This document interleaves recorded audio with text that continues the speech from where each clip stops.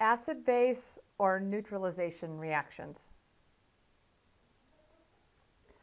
Okay, so let's talk first about the definition of an acid. So a very, very simple definition is an ionic compound that contains H plus as the cation. So basically that's a hydrogen without its electron. Now it's slightly incorrect, but it is a useful approximation. A little bit better definition of an acid is any compound that increases the amount of hydrogen ion, H plus, in an aqueous solution.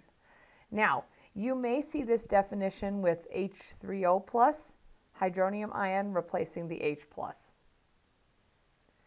And basically that just says that an H plus has attached itself to a water molecule, and so then we call it hydronium. That's the hydronium ion.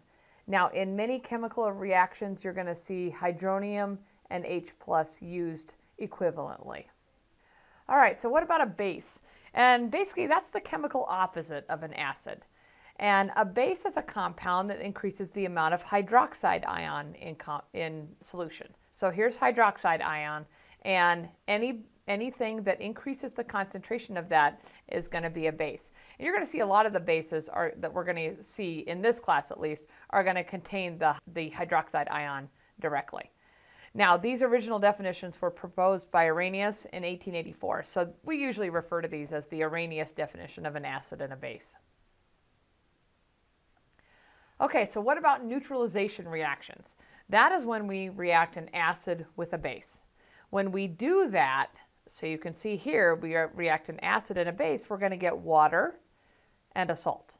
Okay, so we're going to learn how to write these out.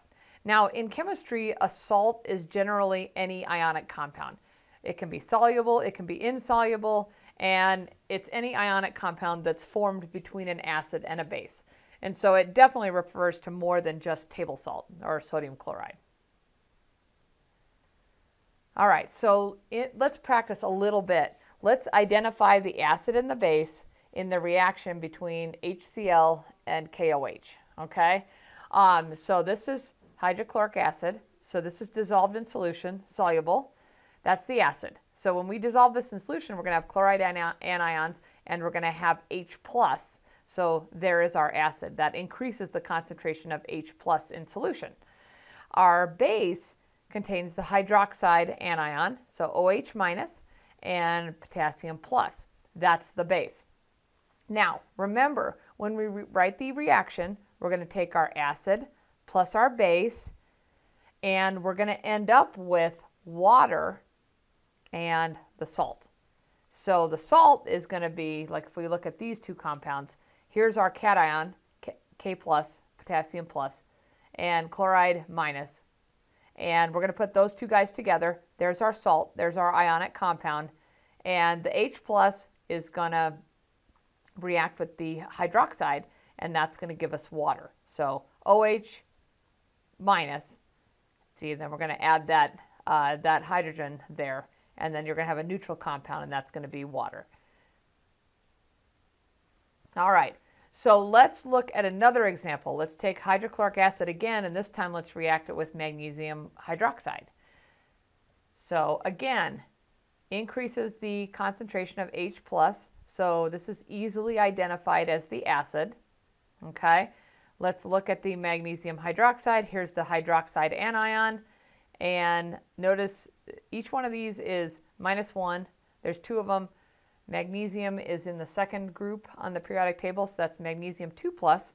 Okay, and we're going to write out the products. Remember, we're always going to get water, and then we're going to get a salt. So our salt is going to be composed of magnesium and chloride. So magnesium is 2 plus. That means we need 2 of these chlorides to make magnesium chloride to balance out that charge when we write that ionic compound or that salt. And then we have 2 hydroxides and 2 hydrogens, H plus, and we're going to get 2 molecules of water out of this.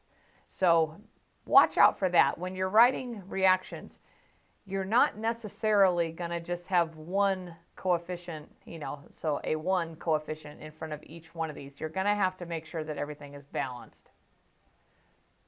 Now, again, just to reiterate, the salt in this equation is the magnesium chloride. Okay, so let's look at a neutralization reaction with a reactant in the solid phase. So this can happen too. It doesn't have to be soluble in water. So if we react hydrochloric acid again, and let's look at iron hydroxide.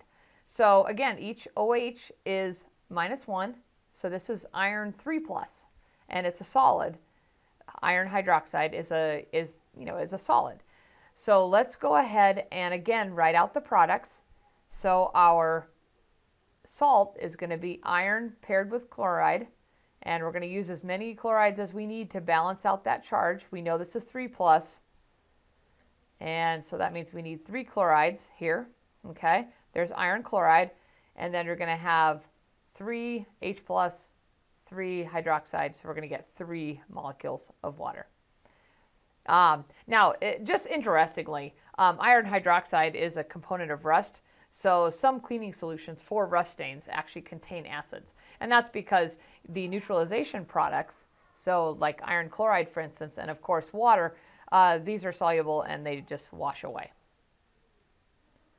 Okay, so just to summarize, the Arrhenius definition of an acid is a substance that increases the amount of H+ or hydronium, H3O+, in an aqueous solution. The definition of a base is a substance that increases the amount of hydroxide in an aqueous solution. Neutralization is the reaction of an acid with a base, and it's always going to form a water and a salt. So you want to practice identifying acids and bases, and you want to practice writing out neutralization reactions. And as usual, it gets easier the more you do it.